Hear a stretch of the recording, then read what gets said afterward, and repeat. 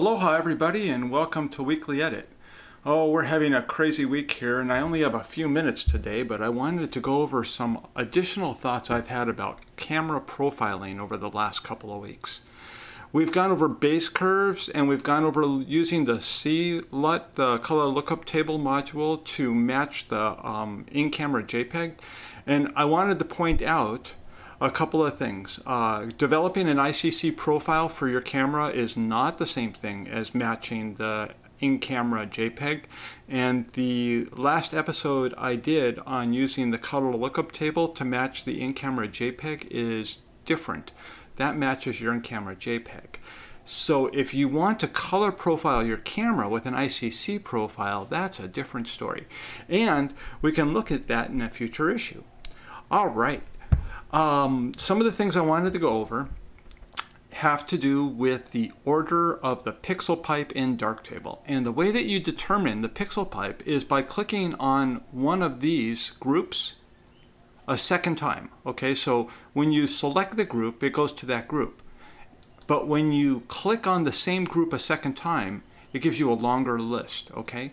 And I've removed most of the modules so that I could show you easier today what we're going to talk about. And the way you add and remove modules is to open this More Modules dialog box down here. And when you click on a module, it shows up in your list. And when you click on it a second time, it shows up under these favorited ones.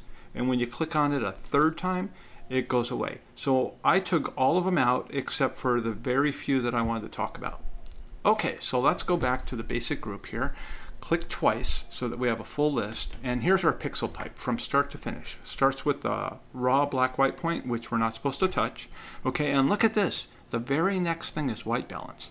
Now, white balance is a number that your camera embeds in the EXIF data and has no bearing at all on your raw data itself, okay? All that happens is your camera says in the EXIF data, here's what I think the white point should be. So, there's these presets, and the two I use the most are the camera and the spot. You probably want to set this up so it's right before you do anything else, because it's so early in the process. It affects chromatic aberration calculations, it affects demosaicing, it affects tone mapping, it affects everything all the way up the list, okay? So, white balance first, really important. So, if you don't have your white balance right, camera profiling for your base curves are going to be off too. Okay, so let's look at what else I want to talk about here, and that is tone mapping. Look where tone mapping is. Tone mapping is below base curve, okay? So what I'm doing with tone mapping a lot is I'm bringing out shadows by combining tone mapping with a parametric mask, and I have a setting that I use a lot. I set my spatial extent down to around 6% and bring my contrast down a bit too. And then I only apply this to the very darkest parts of the image, like this, okay? And in doing that, I have a consistent way I'm using tone mapping. I need to rebuild my base curves with tone mapping enabled and without tone mapping enabled. And the reason is, these base curve calculations are going to be different based on whether or not there's tone mapping. So I'm going to have a set of camera profiles that are with tone mapping, and those would be things with deep shadows. And then I'll have a set where I'm not going to use tone mapping. And I will label them such. I won't be able to automatically apply them because there's not a way in the settings here, the presets, to determine whether or not you've tone mapped. All right, next thing I want to talk about is graduated density. Look at that, it happens before the base curve. If you're going to make tonal adjustments because of lightness on one side of the image versus another, whether it's coming from the top or from the side, make your graduated density adjustments before you adjust your base curve.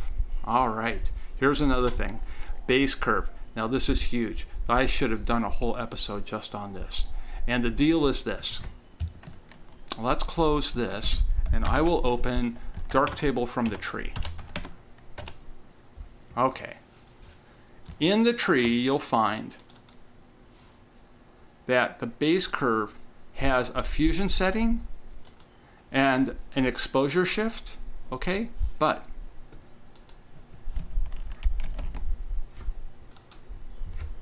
if I compile Darktable,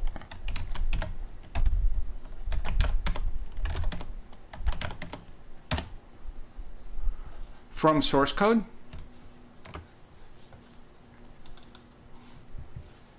this base curve has a completely different look. Under exposure, there's now exposure shift and exposure bias. And you can think of this almost as highlights and shadows, except instead of using a blend radius of like 100 pixels, this is like an intelligent highlight and shadow type effect, okay? For instance, I shot this at 100 ISO on a 7R, so we'll go to 7R 100 ISO, and this is the base curve I built.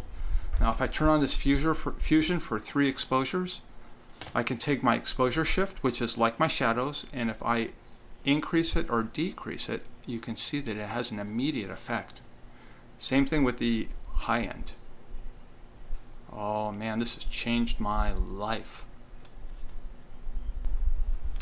Also, look at this. Now they've added a blending operator to the base curve. So you can use drawn masks and parametric masks with the base curve. Additionally, you can have duplicate instances. So you can adjust the base curve, including the exposure fusion, differently for the bottom or the top or the darker or the lighter, or based on color channels. Incredible amount of enhanced functionality. All right, I strongly suggest that if you want to use this functionality, you download the source code at darktable.org and compile it yourself so that you get this enhanced functionality.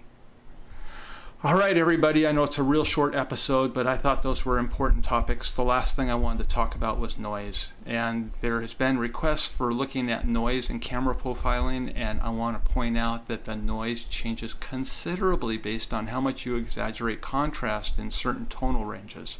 Okay, not just luminance contrast, but also color contrast. So it's kind of impossible to set up denoising only based on ISO and camera profile, because under some circumstances the noise will show up and in other ones it won't. If you don't see much noise, start exaggerating the contrast and you'll start seeing noise where you didn't think it was. You may have to be creative about your approaches based on your particular situation, and you may have to use different noise reduction strategies in different areas of the image. Also, it all depends on what you're going to do with the image. If I'm really bringing up my shadows and I'm using tone mapping and I'm using the base curve fusion, I am really going to exaggerate the noise in the shadows, and I may have to use a different schema for the shadows than for the rest of the image so I don't deteriorate the details in the rest of the image. That's it, everybody. I will be here next week and hopefully do a longer episode. Have a great week. I'll see you later. Bye.